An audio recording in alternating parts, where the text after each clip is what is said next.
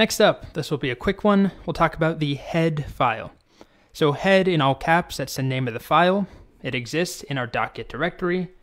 So if we take a look at .git, there it is, head.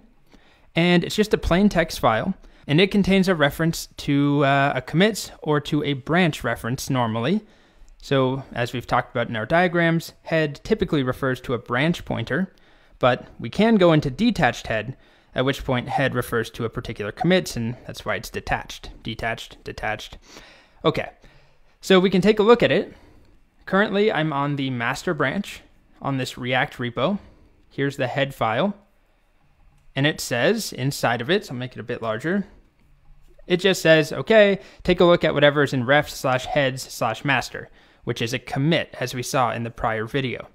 So it's a reference to a reference, right? It is pointing, if I go back, here we are, it's pointing in that file to the contents of the master reference, master branch reference. If I switch branches, what do we have? Let's switch to chicken, git switch chicken. Now it contains refs/heads/chicken, and we can take a look at that. This is the commit it's referring to. It's not pointing to the commit though, it's pointing to the branch, and the branch is referring to this commit. That's the tip of the branch. However, I could go back, right? If I pick one commit, let's just pick one of them, doesn't matter, right here. If I copy this hash or just a portion of it, and I do a git checkout with that hash, we've seen it before. I'm now in detached head. If we look at the head file, now it directly points to the commit. So the branch reference has not moved.